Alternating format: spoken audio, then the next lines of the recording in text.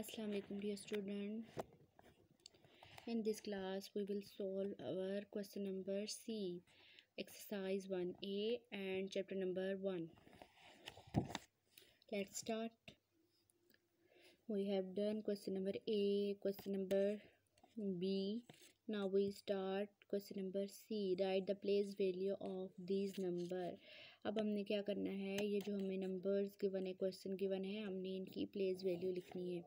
ठीक है, हर क्वेश्चन के साथ एक अलग से नंबर गिवन किया हुआ है, हमने उस नंबर की प्लेस वैल्यू राइट करनी होगी।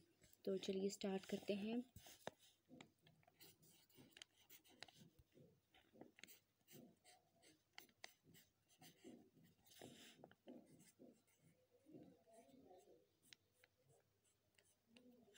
ठीक है, यूनिट नंबर 1 एक्सरसाइज 1A और क्वेश्चन क्या बन रहा है, सी। ठीक है, क्वेश्चन जो है वो सी है।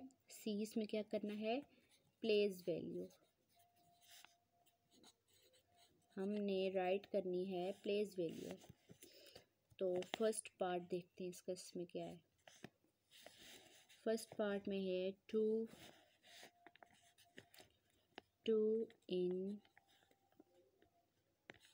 652 310। This is our question number 1, question number C and part 1। ठीक है, तो देखिए यहाँ पे इन्होंने कहा है कि हमने किस चीज़ की प्लेस वैल्यू लिखनी है, 2 की। हमने 2 की प्लेस वैल्यू लिखनी है। ठीक है, इन इसमें इस वाले क्वेश्चन में।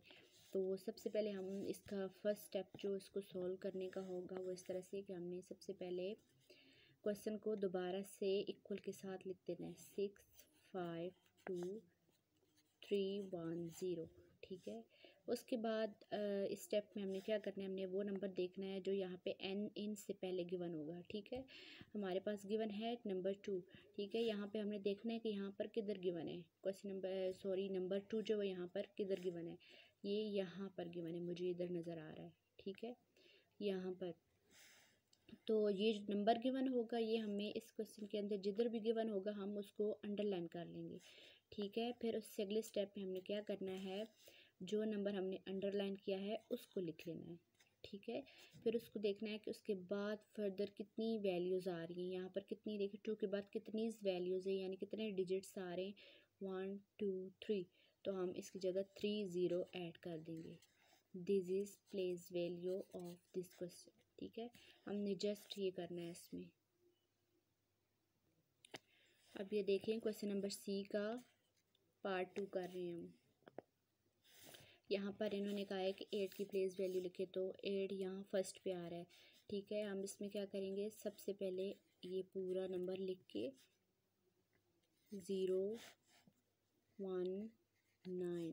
ठीक है, इसमें हम अंडरलाइन कर लेंगे। इससे अगले स्टेप में हमने क्या करना है, इस वैल्यू को लिख देना है और फिर इसके बाद जितनी वैल्यूज़ आ रही हैं उसकी जगह उतनी 0 रिप्लेस कर देने। 1 2 3 4 5 1 2 3 4 5। This is place value of this question. ठीक है, now we write question number 3 of सी। यहाँ पर ये देखें, मैंने यहाँ राइट किया है क्वेश्चन नंबर 3। क्वेश्चन नंबर 3 का पार्ट सी मैंने राइट कर लिया है।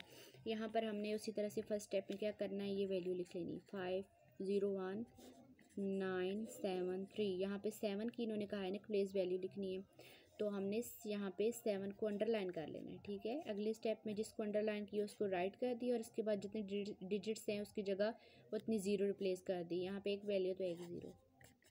This is answer. ठीक है, नाउ सी क्वेश्चन का पार्ट 4 देखते हैं इसमें क्या है।